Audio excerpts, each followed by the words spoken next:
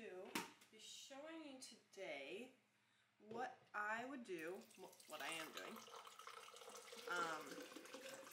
this much, for a leg day in my luteal phase. So my period's coming soon. So this is a time to kind of be a little bit more cautious, but I don't need to avoid exercise altogether. Like, I feel energized.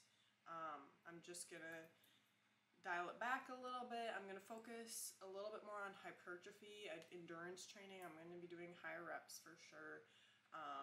And probably ending with a little bit extra cardio, so a tiny bit less weights, but again, I'm not going to avoid these things. Okay, that's not necessary.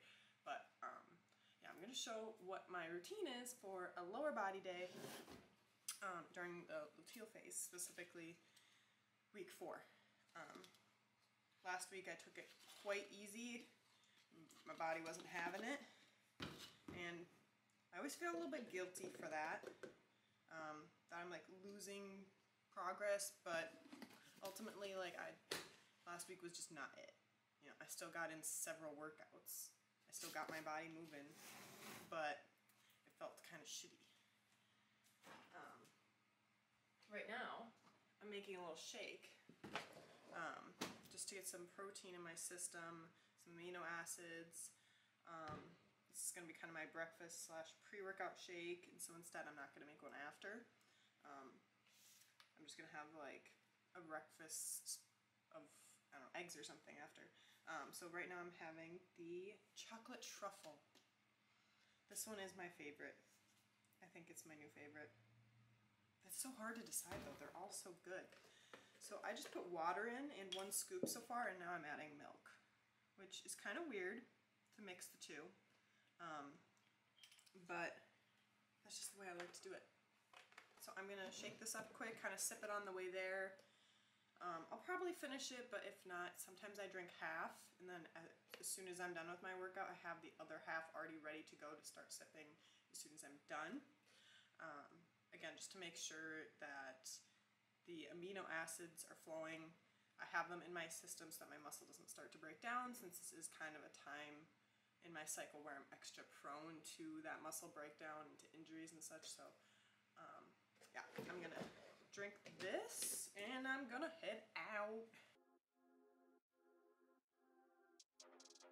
First, I want to apologize. I am a little bit sick as I am recording this voiceover, but anyway, I want to go into first how important this warm-up is. So obviously it's always important that you warm up before your workout, but for this week in particular, for me, it was extra important that I did a really good warm-up.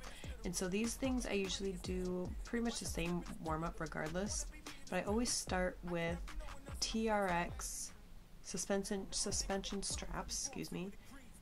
I do squats with these, and then I'll usually do lunges as well. Next, I am using this mini band to do some lateral leg raises, and then I'll also do a kickback, and I like to do this to warm up my glutes and my hips. I've been adding this hip opener because this helps a lot for me to prevent knee pain, especially during squatting. And it also helps mobilize my ankles before I get into my compound lifts, where I need to have really thoroughly warmed up joints. And lastly, for my warm-up, I like to do good mornings, and you'll see why in a second. This is really great for warming up your hamstrings as well as your spinal erectors in your lower back. So make sure that everything is warm and you're not going to strain yourself. I'm just doing some zombie squats right now. I just switched out the barbell as well. Make sure to always check your barbell, because some of them will have different textures, different grips on them, and sometimes you'll want more texture, sometimes you might want less. And so on zombie squats, I didn't want like the textured barbell right on my neck, so I swapped it for a barbell that is a little bit lighter. But that's fine, because zombie squat should be done a lot lighter anyway, so yeah. I know zombie squats look a little scary, and they kind of are. like I said, you want to go way lighter on these. Try to get all the way down ass to grass, and try to keep your chest up as much as possible. Take your time, and the key here is going to be going lighter than you would like to, so that you can really focus on your form and your breath, and making sure that you are bracing your core so that you're not straining yourself. I know it doesn't really look like I'm very happy here, but I promise this is my favorite way to do hip thrusts now.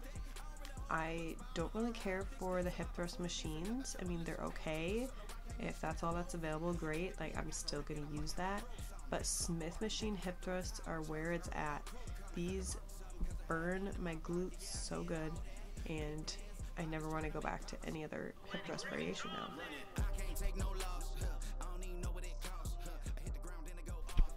Now this is a more challenging movement. You could also do this with a dumbbell, or you could do double leg too if you're still working on this hip hinge motion. But I do like to challenge myself with a little bit of stability and a single leg movement by doing this on the cables. So give it a try if you're feeling already pretty comfortable with your hip hinge. Finally, I'm finishing up with some hip adductors as well as some calf raises, and I'm supersetting those two things to finish up for this workout. Made it stand up leg day. I ended up finishing up, I did some calf raises that I didn't show, but yeah, I cut it a tiny bit short. Like I said, I'm going to do some time on the Stairmaster. I usually aim for 20 minutes. I might not get that today, I don't know, but I'm going to aim for at least, hopefully 10. Yeah, I'm going to say minimum 10 up to 20 to finish off my leg day, push my endurance a little bit. Benny's already been doing 12 minutes. Oh my goodness. Okay, my camera battery's going to die. I only did 10 minutes on the Stairmaster. It was feeling really tough today, but that's kind of how it's supposed to feel this week. So now I'm just stretching, pulling down. That's really important, so don't ever skip that.